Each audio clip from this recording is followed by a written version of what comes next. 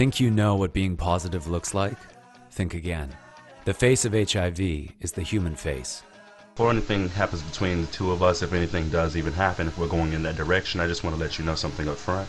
I'm HIV positive. And the youth infection rate is on the rise. The most rapidly increasing rate of HIV cases is seen among 13 to 24 years old. Coming out that you're gay, and then also I've come out to my parents that I'm HIV positive. Thinking about coming out as gay was like a walk in the park. Everyone that is in my life knows, except my mother. Positive youth, facing uncertainty.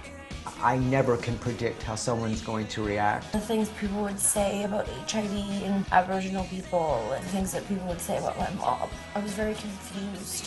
Facing fears.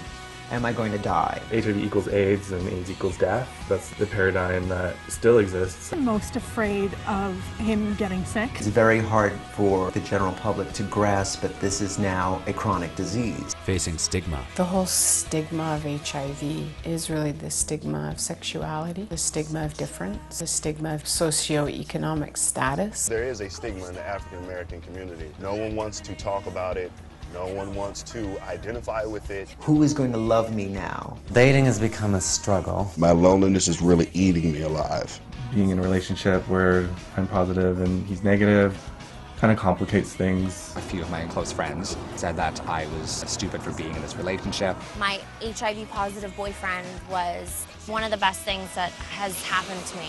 You should be able to be with who you want to be with and love who you want to love, regardless of their HIV status. And courageously living in hope. It's not going to stop me from doing what I want and how I want to live. There's a lot of great people out there, a lot of really understanding, loving people. There's no point of acting like life is over. It's still beginning. I'm only 24.